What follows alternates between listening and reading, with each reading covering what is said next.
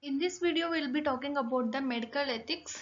Before going to the medical ethics, you have to rule out the meaning of the ethics. So before that, you have to know the meaning of the ethics. Ethics means moral values. That means if you are doing good to the patient, or else if we take in this real world, if you are doing good things, so everyone will say this person is having good moral values. And if you are doing bad, they'll say this person is having very bad moral values. Okay, everything for everything they'll show impact on the moral values, and you have to understand what is right and what is wrong. This is all about the ethics. So when it comes to medical ethics, everything that is related to the medical terminology, for example, if we take any medical practitioner or healthcare professionals, their ethics should be very clean and clear and transparent with the patients. So if a doctor behaves very well with the patient may get interact to the doctor and he will address his problem nicely, that means carefully. If the doctor is rude with the patient, will they come to the clinic again? No, they won't come. So that shows bad impact on your clinic. Okay, everything, doctor's behavior while doing the procedure, doctor's behavior, the patient attendance, everything matters in the medical ethics. So good behavior shows your good ethical terms. So that is what medical ethics. So goals of medical ethics, that means if you are perfect in creating a good ethic, you have to perform all these things. You should be very clear with all these points. First of all, if any patient is coming to your clinic, you have to greet the patient. At least try to give the smile or say namaste bhaiya, something. You have to be polite to the patient. If you ask rudely what is your problem, will they answer properly? No, they won't address their problem properly. So main thing is the doctors should have good listening skills. What happens is in some cases the medical practitioners, they won't listen to the patient problem. They'll write whatever they want and they'll go. You have to listen carefully and properly while taking the history. And after listening, you should understand the problem and you have to analyze the problem, and you should try to relieve the problem by giving some best medicines. After that, you should give some suggestions or advices about the health education. You have to be very careful with the goals of the medical ethics.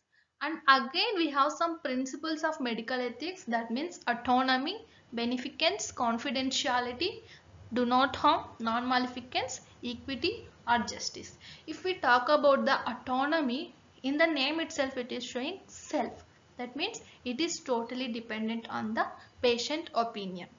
For example, if you are performing any procedure on patient, you have to explain in detail about the procedure, and also we have to explain timings, advantages, disadvantages, anything. Everything you have to explain. If he is ready to take that procedure only, you have to perform, and at last you have to say whether are you ready to take this procedure. Definitely you are going to ask this question. If they are ready with this procedure, you should perform. If they are not ready, you have to give the alternative treatment. So this is very important. Autonomy refers to patient's preference. Okay, next is the beneficence. Beneficence means while doing the procedure, you have to say the benefits of the procedure. Okay, that is very important. Confidentiality, that means with surety you have to give the confidentiality. That means if you are performing LASIK surgery, that means eye procedure, after explaining if the patient is okay, you will perform the eye surgery, and you have to give the confidentiality or the surety that the patient may definitely get his sight back. And one more thing, no need to use of any spectacles. This is the surety I am giving. Confidentiality means, so while taking the history, you will take the information by the patient. That means ID number, phone number, everything. That should be confidential with you. We should not share those things with anyone. Do not harm. That means you should not show any negligence during the procedures. That may harm the patient. Equity. That means every patient in our clinic are equal. For every patient you have to show the same interest and equity. That is the principles of the medical ethics. So autonomy, that's what I said. This is totally dependent on the patient. We have to ask for the patient opinion if you are performing any procedure on them. And in beneficence, you have to say the benefits of the procedure that we are doing on the patient. And confidentiality means, that means loyalty and trust. If they are giving any their personal information, you should not share those information with anyone.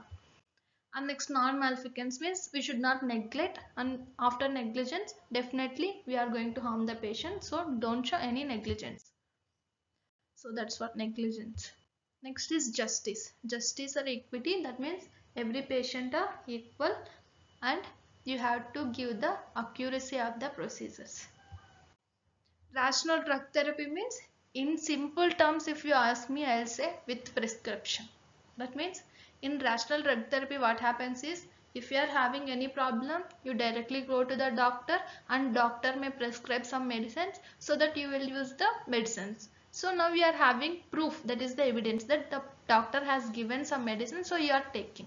Whereas in irrational drug therapy what happens means, you are not going to the doctor, you yourself going to the pharmacy and you will ask whatever the medicine you want, you will take. That doesn't work. Again you will get the side effects and after that you will go to the doctor. Now you don't have any evidence that the doctor has prescribed you the medicines. So the difference is prescribed in rational drug therapy. Here there is no prescription, you yourself are going, the information is inappropriate and unsafe. That's all about the medical ethics. Okay, it's very easy.